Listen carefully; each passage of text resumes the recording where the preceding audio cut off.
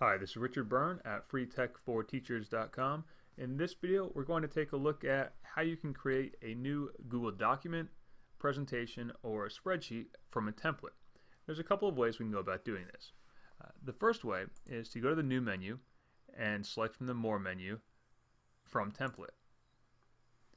And this will load the Google Docs template gallery for us.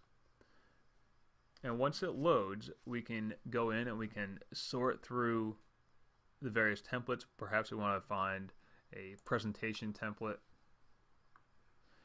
and we can narrow that down to, let's say, students and teachers. And maybe we like this one about number systems. Let's take a look at that. And if we like the basics of that template, we can say use that template, and now it will save a copy in my Google Drive that I can modify and use however I want to use it.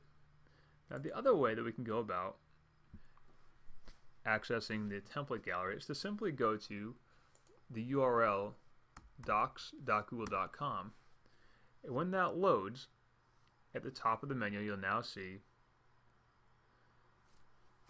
a list of templates that we can pick from. Let's say I want to use a project proposal. I'll click on that, and it will open in my Google Drive and save a copy in my Google Drive to use however I want.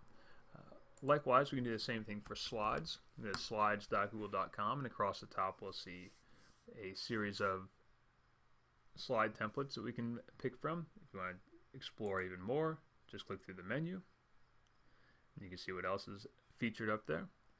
And finally, we can do the same thing for spreadsheets by going to sheets.google.com. And this might be the most useful of all the template galleries if you're not the type of person who spends a lot of time in spreadsheets on a regular basis. You'll find a lot of templates in here that will make things a little bit easier for you rather than having to start from scratch. Maybe you can use the schedule template or the team roster template. You can take a look, or even use the gradebook template.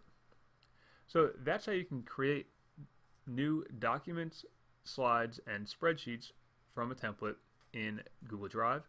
And for more tips and tricks like this, check out freetech4teachers.com.